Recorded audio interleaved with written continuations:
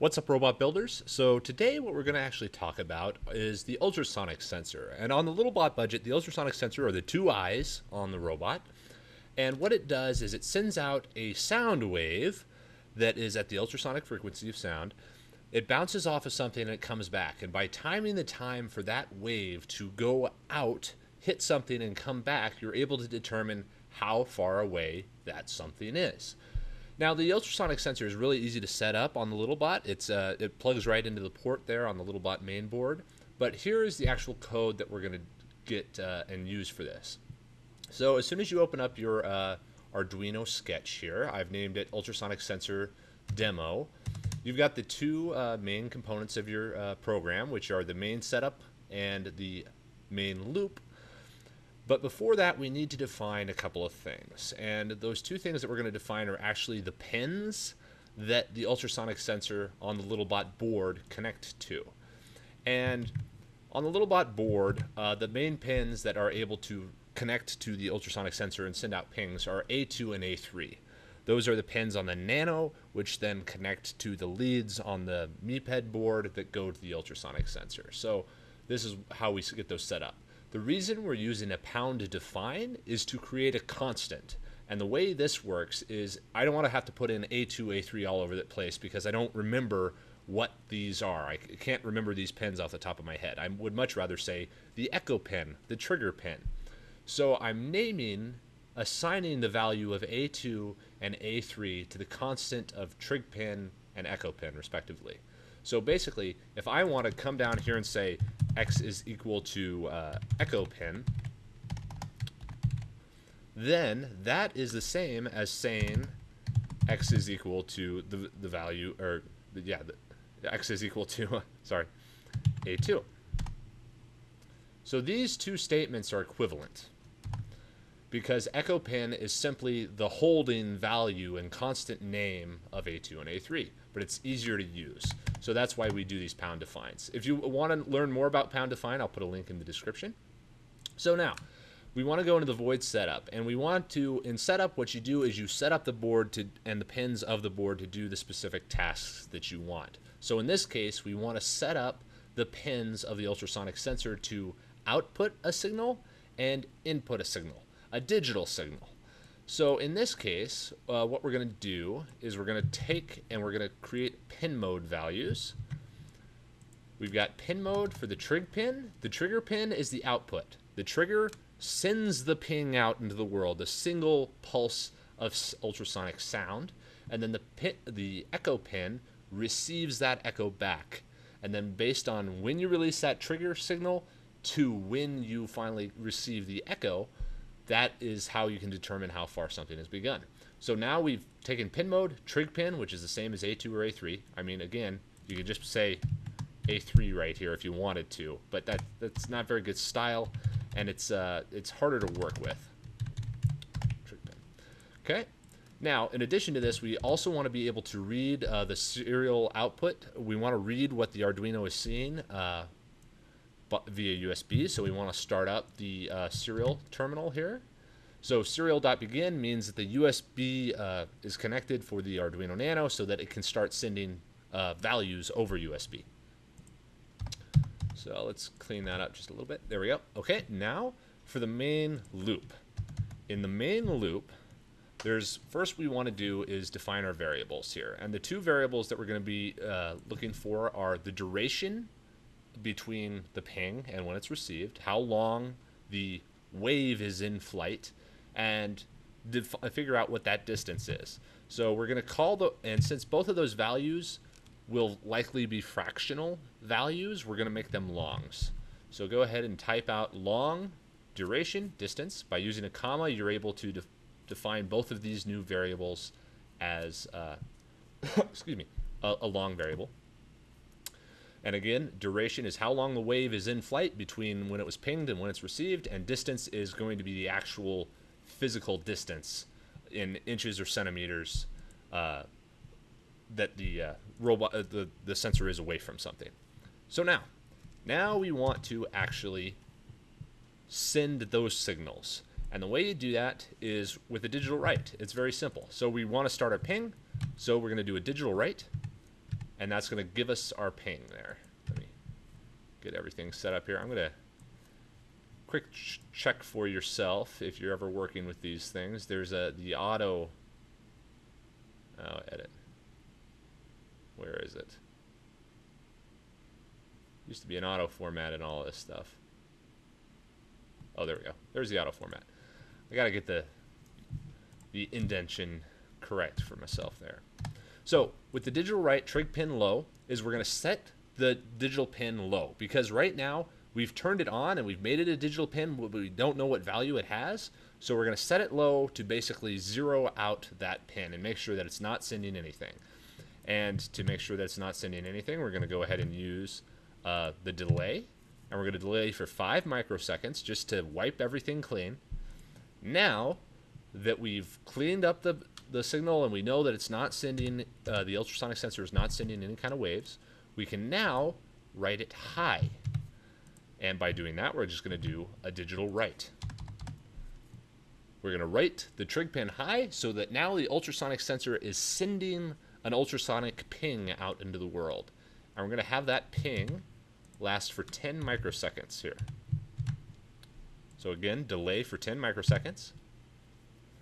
Now, we just want to send a ping, so a single wave, a single pulse. So after that 10 microseconds, we want to make sure that we turn off the ultrasonic sensor here. So now we're just going to write it down low. And again, we don't need the delay on this one, because the delays are simply a way to make sure that the path is clear. Since we're working with sound, it's much slower than the circuit itself is actually able to create things, so we want to make sure that we're slowing everything down so that the sound waves are spaced out appropriately. But once we turn off the echo pin, that's good. Now that we have made our pulse here, this whole thing is the pulse, we can now read the pulse in.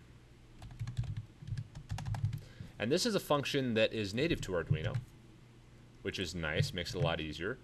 But we're going to time how long that pulse was. So we're going to go ahead and do duration, pulse in for echo pin high. So we're going to time how long it takes for the echo pin to go high.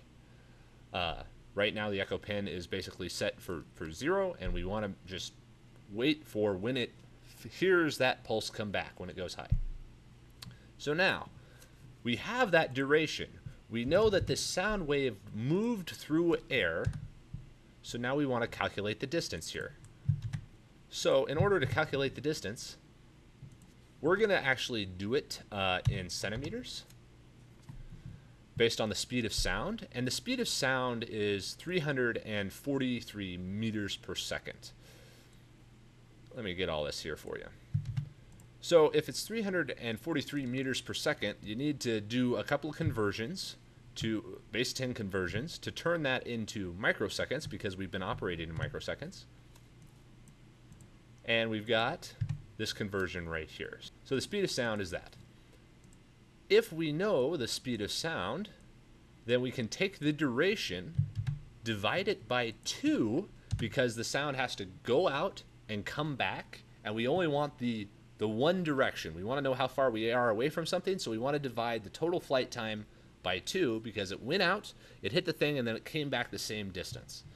So there we go. And then multiply that, which is the total time, times the speed of sound in centimeters there. Excuse me. Now, this calculates how far away the ultrasonic sensor is from anywhere. Now, to go ahead and know what that value is, we want to print it out to the serial monitor. The Littlebot is connected here to the computer, so we just want to read what it's sending back to us. So we're going to print that distance, and that distance should be in centimeters. Double check everything. All the loops are closed. Everything else is there. I'm going to go ahead and auto format the whole thing again, make sure I didn't mess anything up. Okay, there we go. So now if we upload this, you'll want to go into Tools, make sure you have the correct COM port selected. The processor is going to be the Atmega 328P. I'm using an older Arduino chip, so I'm using the old bootloader. Arduino Nano, and make sure that you're using the Arduino Nano chip. There we go. So everything's good there. We should be able to upload that and see what happens here.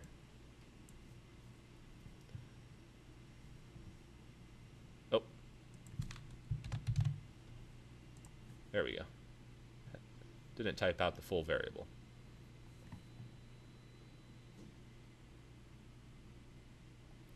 Okay, now if we open up the serial monitor, it's sitting on my desk facing into empty space right now, so it's giving really high and almost random values because it's just bumping off of the wall. I'm going to put my hand in it about 6 inches, about 10 centimeters away. There we are, 15. Hand moving in a little closer, moving out, so it's getting farther away, and in closer. Now you can see that every once in a while, the values kind of jump sometimes. Especially if you're using your hand, the values are going to jump a lot. Right now I've got a box in front of it, so it's really clean. But in case you want to clean that up, what you can do is you can take 5 values at a time and average them, and that will give you much cleaner data back. But here we are. This the sensor is measuring distances. So up there really close, 4 centimeters, all the way out to 20 centimeters there. So that's a very simple demo. Alright guys, so now what I want to do for you is actually walk through the Walter OS ultrasonic sensor read. And here we are in the main Walter OS program that's split into several sections. And I just want to compare this with the actual ultrasonic sensor code. So we're going to expand this out just a little bit. Oh no, here we go. So, here we go. Open up Walter OS, there we are. So you've got all of the main definitions here for the servos and everything else, but then right here you've got the ultrasonic variables. And again, it's A2, A3, and then we're good to go. Then we've got the additional A0s and rest of the values down there. But we also have the ultrasonic sensor in a function. And the reason we do this is because it's much simpler to access this way. And it's also, this function is designed to work with multiple ultrasonic sensors, which is why you define as the arguments the echo pin and the trig pin. And then this function returns the centimeter distance that you can then read. Down here, let's see here, let's pick a component of it that's using the sensor read.